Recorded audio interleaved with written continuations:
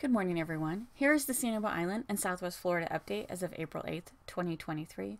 Happy Easter! The City of Sanibel just posted the agenda for a code enforcement hearing on Monday the 10th at 1 p.m. for the Big Arts Building. This is the first time I have seen a notice for code enforcement hearing since I first started reporting on Sanibel 6 months ago. The hearing is just for one case. A Sanibel resident and her tree trimming service is being fined for irreversible violation in the form of removing a tree that had an active pair of nesting osprey. Removal of the tree destroyed the nest and habitat. The city is asking for $5,000.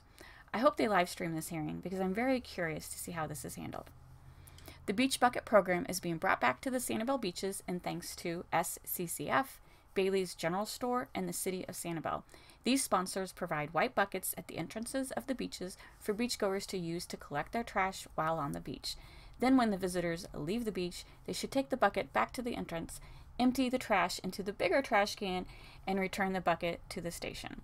The program also asks for local volunteers to keep track of the buckets, make sure they are clean and in good condition, and make sure the stations are in good condition too.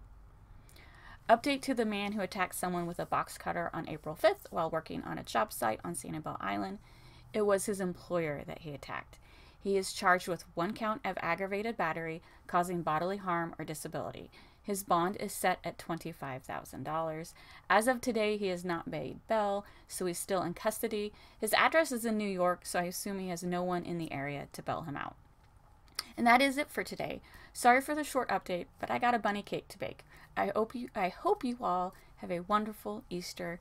Thanks for listening.